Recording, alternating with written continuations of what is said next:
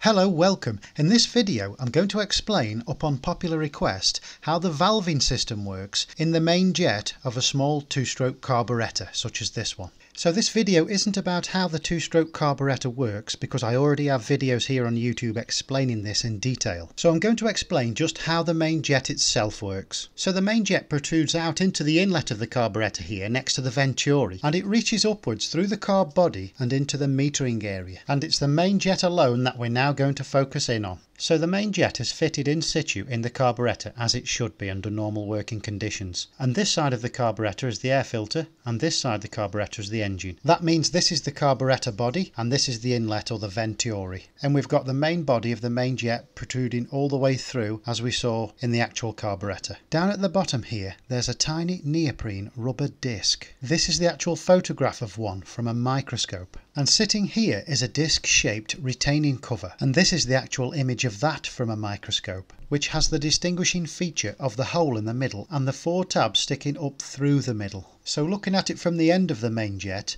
the two would be together like this. And therefore this represents a cross-sectional view of that. And so this neoprene rubber sits loosely in there, and there are no other components inside this type of main jet other than these two. So when the engine starts and the vacuum from the piston lowering on the induction stroke in the engine draws air in through the venturi, that vacuum is also felt here, which pulls hard down on the neoprene rubber disc, and it contacts the tabs on the cover disc, and the vacuum suction is strong enough to flex the rubber slightly, allowing a space from where air can be drawn from round the edges of it. And now the vacuum can be felt all the way up the fuel tube of the main jet. And this draws down the fuel from the metering area of the carburetor, which takes the same path out round the edge of the rubber disc. It then enters the venturi and is hit by the air rushing past, atomising it, before it's all drawn in together into the engine. And as long as the engine is on its induction stroke, fuel will continue to be drawn out of the main jet and into the engine. But when the engine comes to the end of its induction stroke, there are some momentary changes of pressure inside here. Because the airflow has been rushing into the engine so hard and fast, when the piston actually stops drawing it in, the air doesn't actually want to stop dead in its tracks because it's gained momentum. So for a split second, air still rushing in that can't go anywhere causes this kind of pressure in the induction tube. Now coupled with the absence of the induction vacuum, this outward pushing pressure is felt through the centre of the end cap and pushes the rubber neoprene disc up onto its seat, creating a seal. This prevents any surges of airflow going back the wrong way up the main jet and affecting the vital vacuum pressures inside the metering area of the carburetor. And it's very much the same if there's an engine blowback. Instead of air and fuel coming out of the engine through the carburetor this way and out into the air filter, drawing with it from the main jet and fuel out of there going this way, because we have the restriction of the venturi here, the pressure can't just simply pass through that easy. Instead, there's a backup of pressure. All this air and fuel is put under pressure to get through that small restriction, and that puts this kind of pressures on the inlet tube again, and that pressure pushes up on the rubber neoprene disc, creating a seal again, stopping any pressures going back up the main jet affecting the metering area. So after that momentary pressure, it might be thought that this rubber disc situated in here loosely will allow fuel to flow down out of the main jet and drip out uncontrollably. And whilst this type of valving system may stop some fuel from dripping out like this, it isn't primarily the main jet itself that controls and prevents this kind of problem. Looking at how the metering system of the carburetor works, under normal working conditions this whole area up here in red should be filled with fuel only. So the only way fuel can run down and seep out of the main jet is if somehow air can get in there and replace the fuel that is lost. Otherwise there's going to be a vacuum in there preventing the fuel from seeping out. So if a main jet was leaking like this, then air would have to be entering the metering area, either through the main jet itself. As the fuel comes out, the air goes up in little air bubbles, kind of like when we turn a bottle of water upside down, the water comes out and you can see the air bubbles going to the top of the bottle to replace the water coming out. Otherwise there'd be a fluid lock in there preventing the water from escaping, so we can see it from that perspective how it works. But in my opinion, air bubbles travelling up the main jet as fuel is coming out is highly unlikely because of how thin the main jet is itself. itself. And another possibility could be that the gasket at the top of the metering area here, the seal, isn't sealing correctly, or the cap is loose, which could leak in air into the system and allow for that air to replace the fuel and allow the fuel to drip out. And as for the valve itself, it's this rubber neoprene disc that is supposedly damaged with carburetor cleaning spray and the ethanol that's in fuel. Thankfully, I haven't come across this problem myself. It's what I've been told by others. So I'm certainly not saying it's not true, it's just I haven't had the experience. So as we can see, the valving system inside this main jet wasn't designed solely to stop fuel from escaping. But as some people suggest, there might be a certain pressure that the fuel has to get to before it will come down the main jet and out of this valve. That might definitely be the case, but we can see now what the main functioning of the valve inside this main jet is for. And so this is our main jet on a small two-stroke carburetor such as this one works to the best of my own knowledge and beliefs over the years I've been repairing and researching these types of carburetors. So I want to thank you so much for watching, and I hope the information here has helped to educate and clear up a few things you needed to know about the main jets on these kind of carburetors. Please like and subscribe, and I'll be back soon. Thank you for watching.